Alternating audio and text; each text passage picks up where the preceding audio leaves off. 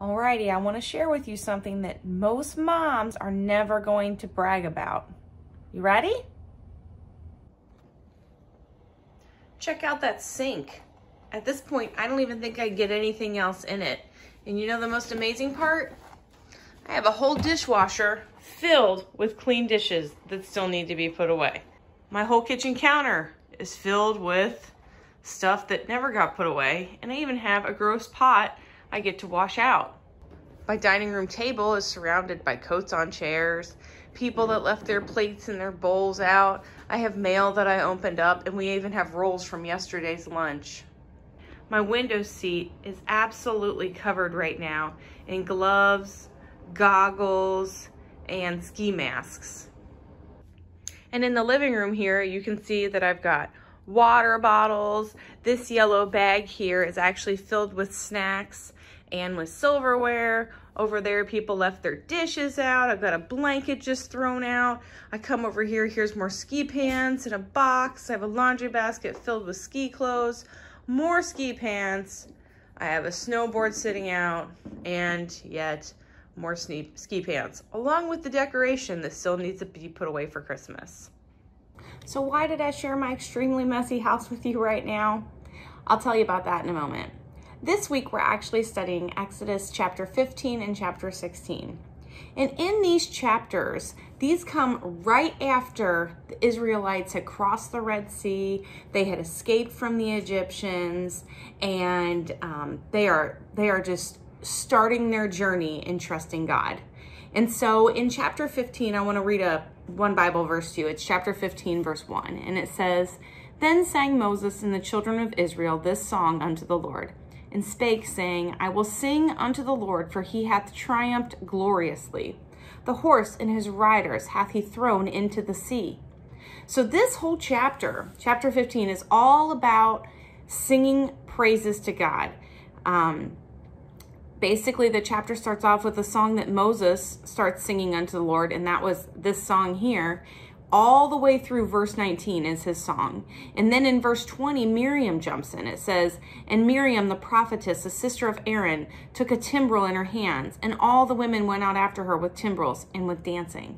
And so not only are they singing, now they've got music, and they're dancing, and they're celebrating.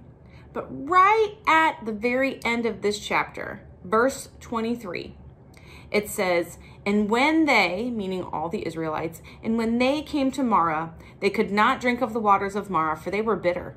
And therefore the name was called Marah. And the people murmured against Moses, saying, What shall we drink?" Well, you know, God just split the waters of the Red Sea. You walked over. God can do anything. So their first reaction when they get to this gross water, obviously they're thirsty, they're in a desert, they're very thirsty, but they get to this water, and the first thing that they do is they complain. And I don't know about you all, but I don't like when my kids complain. God handles it much better than I would have. What God does is he just makes the water sweet. It says, and in verse 25, it says, "And he cried unto the Lord, and the Lord showed him a tree which he hath cast into the waters, and the waters were made sweet. There he made for them a statute and an ordinance, and there he proved them." And so basically at this point, Moses does what God says, throws like some kind of branch or something into the water, and the water becomes sweet. So everybody gets to drink it up. It's good water. Well, the murmuring doesn't really stop. This is going to be kind of the theme for about forever while the Israelites are in the desert.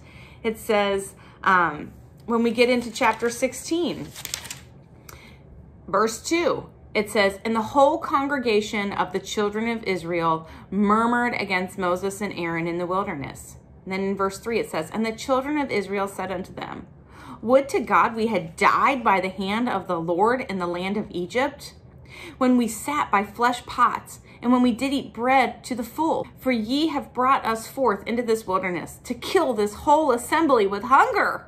So now they're really hungry because they don't have anything to eat. It's not to say that that's not legitimate. If you're hungry, of course you're hungry. You want something to eat. But the problem is, rather than just going to God and saying, "God, will you please give us something to eat?" They just complained about it. It's like, oh my gosh, God, you brought us out of Egypt. We would have been better off to live there than to starve to death and die here. And so what does God do? God takes care of them. It says here, Then said the Lord unto Moses, Behold, I will rain bread from heaven for you, and the people shall go out and gather a certain rate every day, that I may prove them whether they will walk in my law or no. And then we get all the way down to verse 12. So God's giving them bread. He's giving them manna basically here. We get into verse 12. I have heard the murmurings of the children of Israel. Speak unto them, saying, At even ye shall eat flesh, and in the morning ye shall be filled with bread, and ye shall know that I am the Lord your God. So now, not only are they complaining about that God gave them bread, now they're being picky. They're like, oh my gosh, you gave us bread, but we really wanted meat. Well, God is going to give them meat. And it says in verse 13, And it came to pass that at even the quails came up and covered the camp, and in the morning the dew lay round about the host. So God heard their complaining, rather than them saying, God, thank you so much for this bread. Can you please give me some meat? They complained about it. They didn't ask. But God is so faithful because he gave it to them anyways. And I just want to kind of share with you a final verse from this chapter. At the end, in verse 32, it says, And Moses said, This is the thing which the Lord commandeth. Fill an omer of it to be kept for your generations, that they may see the bread wherewith I have fed you in the wilderness, when I brought you forth from the land of Egypt. So the whole point of this is, the Israelites don't really trust God right now. God is trying to make them trust him. And they're not doing a very good job of it because they're just complaining about everything. But God wants them to keep some with them at all times of this manna. Because eventually they're not going to necessarily have this manna at some point for them to eat every day. And it's like, keep this manna because I want you to pass this on to your kids and to your grandkids and to their kids, because I want you to remember that I did take care of you. And that's what God wants to tell them. He wants us all to trust him. Here's our Bible verse for the week. Psalm 31:14. But I trust in you, O Lord, I say, you are my God. Trust God. That's all he wants you to do. And I want to share with you an area that I've recently had to really trust God. About a year ago, I had to have knee surgery, and it was a major, major surgery. I ripped the meniscus off of my knee, which is it's some kind of membrane that sits in that kneecap area. I ripped it out, and they had to go in and drill holes into my bone in my shin, and they had to actually reattach it. Now, this surgery was a big deal. I wasn't allowed to put any weight on my leg for 6 weeks. I wasn't allowed to bend it past a certain point for those 6 weeks. I had very limited things I could do with my leg. Then, after those 6 weeks were up, I could start walking on my leg with it being straight only. I had a brace that went all around my leg, and basically it made it so that I couldn't move my leg. Here's a picture of what the brace looks like that I had to wear. With that brace, I couldn't bend my leg at all, and I could only walk basically like a peg leg. My kids used to tease me and call me peg leg. Once I had that brace on there and I was able to start putting weight on it, 6 weeks later, I was allowed to bend it, but not all the way. I could only bend it to 60 degrees when I walked, which meant when I walked up and down steps, I couldn't actually bend my leg all the way to walk up steps normally. I had to take one step at a time. But after that time was up, then I had no restrictions. So it took about 3 months or so before I was allowed to walk on it with no restrictions. To be able to walk on it with no restrictions, though, I needed strength. And I lost a lot of that strength in my thigh muscle. And right where your thigh muscle goes into your knee is the weakest spot that I had because of that surgery. Well, we all experienced COVID-19 as well that spring. And so what happened to me because of COVID-19 is my therapy got canceled kind of towards the end. And that was actually really negative in my recovery, because without that therapy, my leg didn't get strong like it was supposed to. I didn't keep progressing.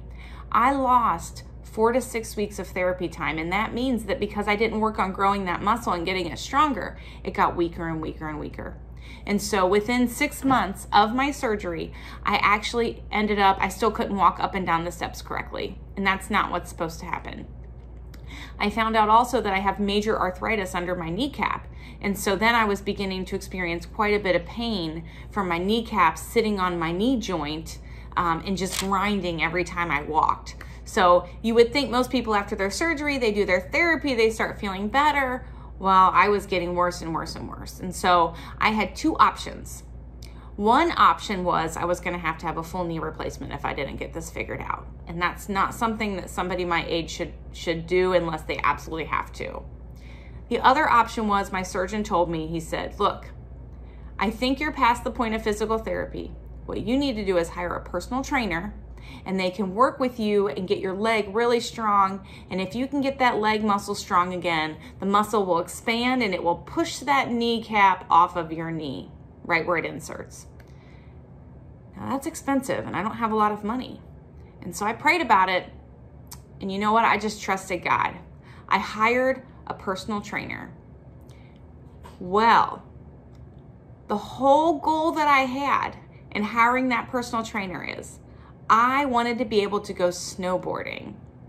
And so I started out not even being able to squat down, even to sit into a chair. Like when you sit down in a chair, you sit down and both your legs bend and you sit down, and then you use both your legs when you stand up out of that chair. I couldn't even do that at that point in June. I could only stand up on one leg and sit down with one leg because the other leg was too injured. It hurt too much to sit down and stand up because that put too much pain on that knee joint.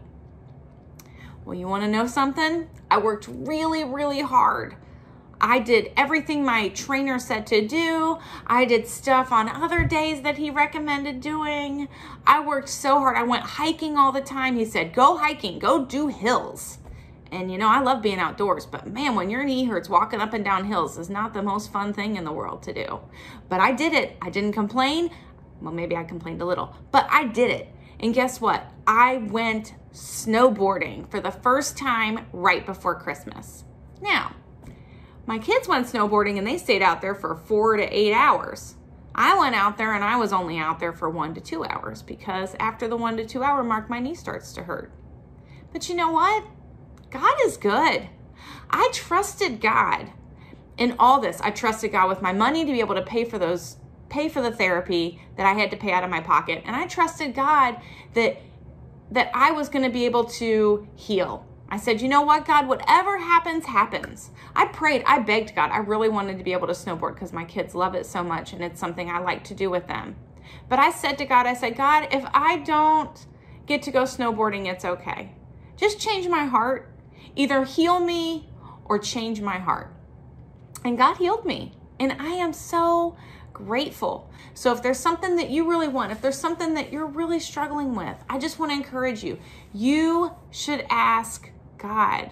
He's there. He listens. He cares. Ask him. He's good. He gives good gifts. He delivers us.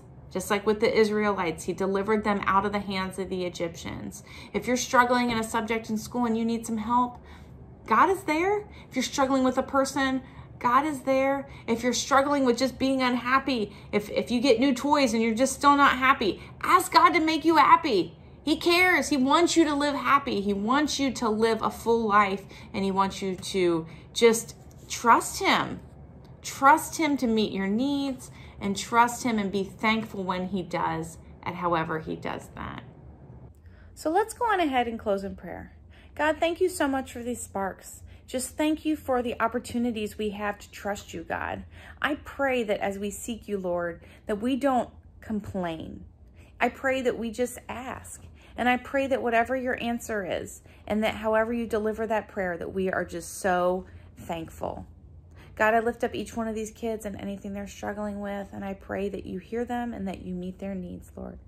We praise you, we love you, and we just want to trust you and be so thankful in that. In Jesus' name I pray. Amen.